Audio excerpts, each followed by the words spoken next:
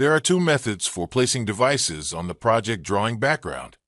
Method number 1 is to find the symbol for the device on the Device Palette tab of the FireCAD palette. Then place it on the drawing's model space.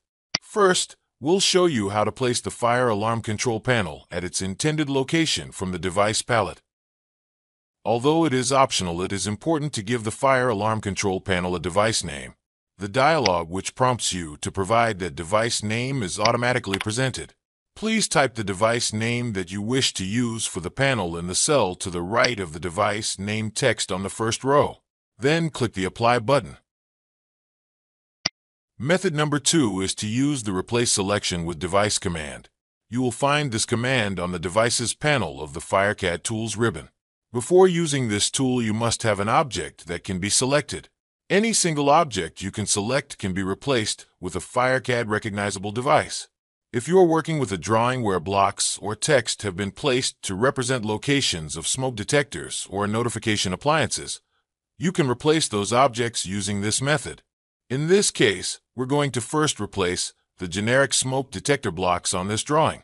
Start by selecting one of them, and then using the Select Similar command to include all in the selection set. Next, choose the Replace Selection with Device command. This is an example of the filtering and sorting and searching capabilities of FireCAD, which is present in several interfaces. In this case, we can use the filtering on the block definition column by clicking the funnel at the top right. By choosing the NFPA 170 smoke detector checkbox, we can filter out everything except what we're looking for. When we go to the right, we check the box to filter out everything except the manufacturer firelight. Since we know that the part number we're looking for starts with SD365, we can type that in the full text search box at the top. This gives us a listing of all firelight smoke detectors, starting with that combination of letters and numbers. You will notice there are more than one detector using that number. That's because FireCAD pairs detectors and bases in their various combinations in order to facilitate the connection to circuits when it's required, such as the case of an SLC detector on a sounder base. Selecting the desired detector and base combination, then clicking the Apply button in the bottom right-hand corner will execute the command and replace all of the selected devices with FireCAD recognizable smoke detectors. Since FireCAD recognized devices are ordinary AutoCAD blocks, they can be copied and otherwise manipulated using ordinary AutoCAD commands. In this case, we need a smoke detector in front of the control panel, so we simply copy one that we already placed on the drawing. Now we must validate the copied smoke detector. Next, in this project, we'll need to select the generic orange strobe symbols on the background, then once again select Similar and replace these with FireCAD recognizable devices. In this case, we know the part number is going to be P2 our LED. We simply type P2 our LED in the full text search box to find it. Then, select that row and click the Apply button. The command has successfully replaced the generic blocks with FireCAD recognizable orange strobe devices. Notice, however, that they are a blue color and a little difficult to see on the black background. Here is a method to change their color. All FireCAD devices are set to display their color by layer.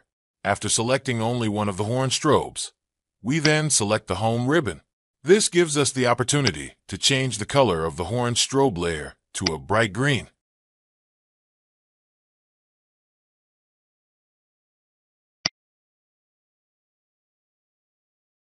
Let's check the candela settings of some of the orange strobes.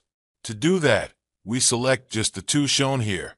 We then must get access to the required command by selecting the FireCAD Tools ribbon above the model space area. Using the Show Coverage Display command on the Circuits panel of the ribbon, we check to see if the default 15 candela settings provide adequate coverage. We see that they do not. In order to change the candela setting, we can use the same panel on the FireCAD Tools ribbon to set device circuits. Make certain the devices remain selected, then change them, as shown here, to 75 candela. The coverage display updates automatically. Now we can hide the coverage display as shown here. It is a good habit to remember to use the escape key to deselect devices or other AutoCAD objects after executing a command. It also is good to use the save command frequently. Saving as shown above also saves the changes in the ATP file. By typing into the full text search box on the Device tab of the FireCAD palette, we can find a generic junction box. We will place one of these on each level of the building in the corner of the electric room. By setting our AutoCAD Snap setting to On, we can locate the symbol precisely.